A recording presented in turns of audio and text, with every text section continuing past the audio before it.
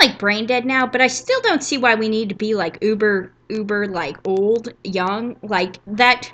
It's like cultural with us, and like I know other cultures are even worse about it. Like they have their kids marry at like 12 and stuff, and then they assume the role of a woman.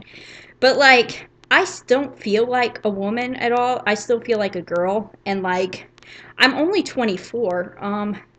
I don't expect to be wine tasting until I'm at least 30. I mean, that just seems out of the ordinary to me. They also lunch a lot, and they all gossip about various things. I mean, some of my friends I'm pretty cool with, but like I said, the association ring like gets me with some people who are strange, who our personalities like conflict.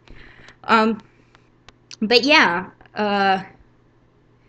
it's really strange. I just don't envision myself as like lunching or wine tasting or being too old to go to a movie or thinking a car wash is a roller coaster. That's cool that they feel that way, but yeah, I'm like not there yet. And I might be immature, but I'm not like immature in like a creepy way. I don't know how to explain it. I'm not immature like the voices tell me I'm immature, but I might be immature compared to them. Like, I don't know.